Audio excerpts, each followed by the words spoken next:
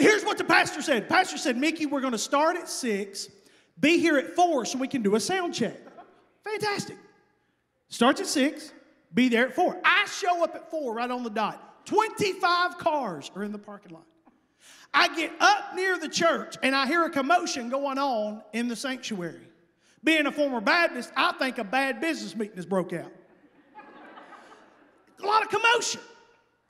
I sneak in and I hear what's actually taking place. Now, for all my Pentecostal people that are in the crowd, I'm going to tell you what they were doing. You're going to know exactly. For my Baptist people, I'm going to have to explain it to you because you just don't understand. I walk in the back room. Here's what happens. In the main sanctuary, every person in the house speaking in tongues. So, wait a minute. Let me explain it. Because my Baptist people don't know. The Catholics talk to Mary. The Pentecostals talk to the Holy Spirit. The Baptists talk about each other.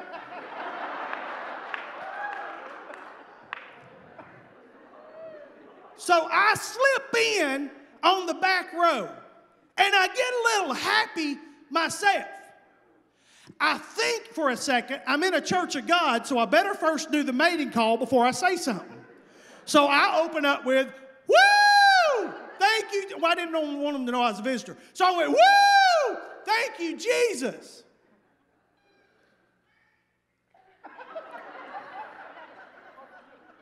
The pastor came and stood next to me.